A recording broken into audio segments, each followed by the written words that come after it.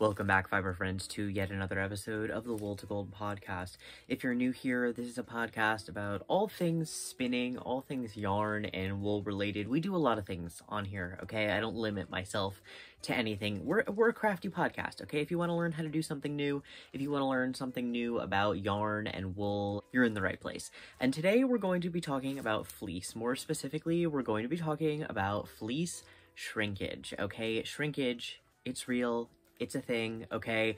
When you wash a fleece, you are inevitably going to lose some of the fleece weight. So very recently, I bought nearly 14 pounds of wool, okay?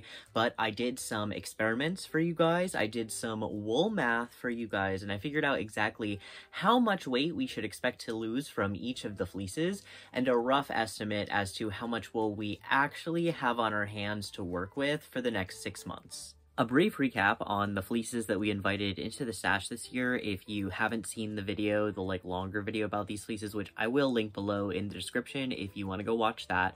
But essentially, we got a wide variety of fleeces this year, and so we got to conduct this really neat experiment, okay? So we have our Shropshire down, or down type fleece. We have a Teeswater fleece, okay, super long staple length here, classic long wool. And then we also got two different Rommeldale fleeces, okay? We have nicknamed them Little Red and Big Blue, not based on the staple length, but based on the weight of the fleeces, okay? This one is 3 pounds and this one is 4 pounds. Because Rommeldales are fine wools, generally speaking, they are going to be the most lanolin heavy or oiliest fleece, greasiest fleece, whatever terminology you want to use to describe a fine wool fleece. Fine wools generally lose a lot more weight in their washing, sometimes up to 50%.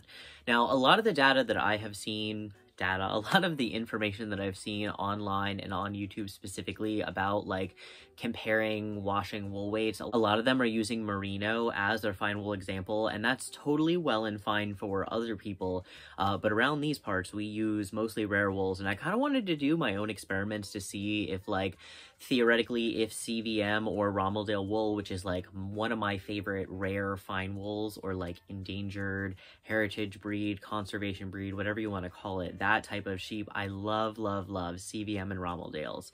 Rommeldales are essentially that's the white version as opposed to the natural color, so things like Moritz and browns and lavenders and grays and silvers and things like that.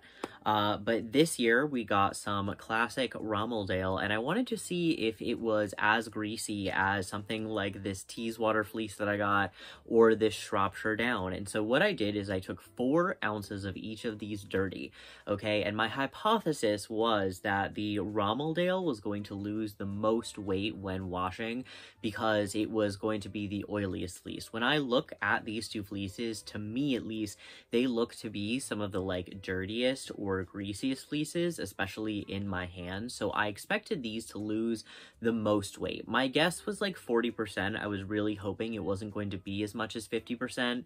So I'd really had my fingers crossed with that one. Next up, we had the Shropshire down and the Teeswater. I'll be honest, I really did think that the Shropshire down was going to lose the least amount of weight, and that the Teeswater, despite being a rinsed fleece, I've never gotten a rinsed fleece before. I'm pretty sure this came from a show sheep. I think that's why it was probably rinsed, so that it could be, in its best, most pristine form before a show. But I had never gotten a rinsed fleece before, and I didn't really know how that was going to impact my results, but my knowledge of washing long wools like Lincoln long wools or Wensleydales in the past was that it was going to be fairly greasy, fairly oily, and I was going to lose a fair amount of weight when I washed it. But I'm about to show you guys the clean samples of most of these fleeces. I actually don't have a completely dried sample of Little Red yet, but I have clean, washed, dried, and weighed samples of the rest of them, so I kind of wanted to show you guys my findings. So these are the clean sample bags. Alright, we have the CVM / Rommeldale down here. Up here we have the Shropshire down, and then I also put down below the Teeswater sample. Before I reveal which one lost the least amount of weight, which one lost the most amount of weight, put your guesses down below. I really want to know. So I'm going to give you guys a second. Gonna give you guys a moment to make your decisions, okay? And then I'm gonna blow your minds and say, or at least I was really surprised by this finding, the Teeswater lost the least amount of weight, okay? Again, all of these samples started at 4 ounces. So once the teaswater was completely washed and dried, it finally weighed in at 3.7 ounces. That means that essentially I lost 7% of the weight of the fleece in the like washing and scouring process, which I was very happily surprised by, mostly because per pound, the teaswater was definitely the most expensive thing that I bought. And so I'm happy that I'm not losing an incredible amount of it while I'm washing it. Next up, with only 28% of its weight lost during washing, we have the Rommeldale. Okay, this was a big surprise for me. I was really not expecting this to be the case. Once everything was said and done, it did weigh in at 2.9 ounces once it was completely cleaned. And yeah, that amounts to a 28% loss in lanolin and dirt, which again, I really wasn't expecting for this big blue fleece because at least visually to me, it looks really dirty, and I don't know, I don't know. I just kind of expected it to be greasier, I guess, but that did not end up being the case. But not very far behind it was the Shropshire Down, I will admit. So the Shropshire Down I did wash first before the Rommeldale. So after that had been washed, I was like, I'm expecting the Rommeldale to maybe lose like 35% weight, maybe 40%. But the Shropshire ended up weighing in at 2.8 ounces. So really right behind that Rommeldale. So approximately 30% of the weight was lost while washing. Okay, so why is this information important? Why is it relevant? Why did I do this experiment in the first place? So first things first, this experiment allows me to accurately predict how much wool I actually purchased at Maryland Sheep and Wool, as opposed to using the quote-unquote dirty weight. Okay, the dirty weight can be, as I mentioned before, very misleading depending on what breed you're buying and how much wool you're actually buying, all of that fun stuff. Okay, so in the grand scheme of things, this is what this means for me. Big Blue is actually going to yield me about 2.9 pounds of like workable wool. Okay, so the wool shrinkage, the wool loss on that is about 1.1 pounds. For the Shropshire, I'm going to end up with about 3.15 pounds, 3.1, let's call it, pounds of workable wool after everything is washed, reminding you that we're starting with like a weight of 4.5, right? That can sound really intimidating, but I feel like, at least personally, like that brings it down a lot. Losing 1.3 pounds, 1.4 pounds of that wool weight post-washing just makes a lot of projects seem a lot more manageable to me. Maybe that doesn't apply to you, but for me, it can make things seem a lot easier to tackle, right? Really scary and intimidating projects at least become a little bit more manageable, okay? Every pound of wool counts. And then again, my favorite finding from this study is that my 2.5 pounds of teaswater is probably going to yield 2.3 or 2.2, worst case scenario, pounds of usable teaswater locks that I'm going to be able to dye up for you guys. Guys, I can't wait to dye up this teaswater. I'm really thinking about trying to do it as soon as possible because I want to dye a bunch of different natural colors on the teaswater, and I just know it's going to take the colors really well because the luster is insane on this fiber.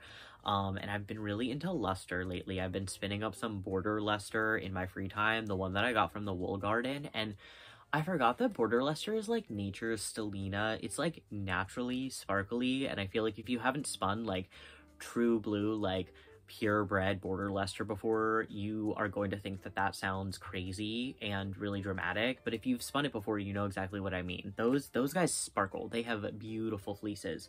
But all this information is important and relevant because it can also help you predict how much wool you should be buying when you go to a wool festival, right? Some years we might underbuy and some years we might overbuy. Maybe that kind of thing doesn't matter to you. Maybe stash management isn't something that's super relevant to you right now. But personally, I really like to share my stash management tips and how I tackle stash management as an artist. And this is one of the ways that, I don't know, again, it makes things easier to tackle in my mind, right?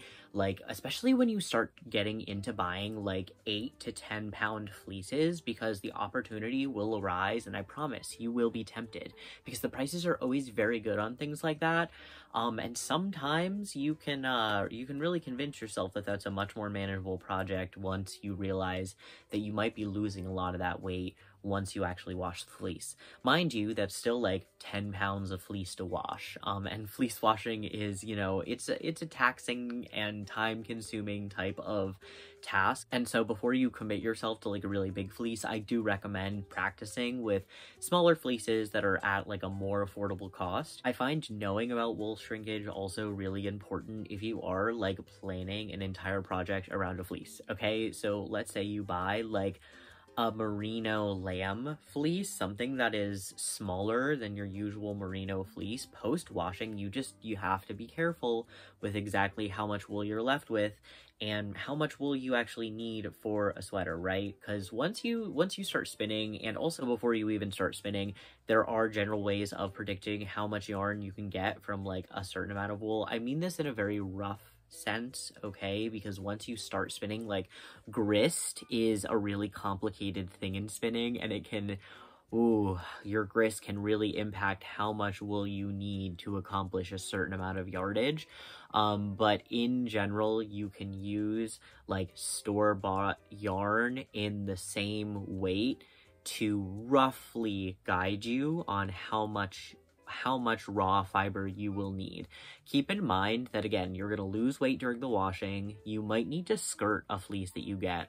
In the more recent years that I've been buying fleeces, I've noticed that shepherds and shepherdesses have gotten a lot better at skirting fleeces, but sometimes you still have to remove some wool that's just like super gross from the fleece. And mind you, that wool is also usually really heavy because it's soaked in gross stuff, right? Okay, so keep that in mind. You might be losing some of that weight, and then during the processing, especially if you're hand processing, like hand carding or hand combing, you're probably also going to lose a little bit of wool in the processing as well.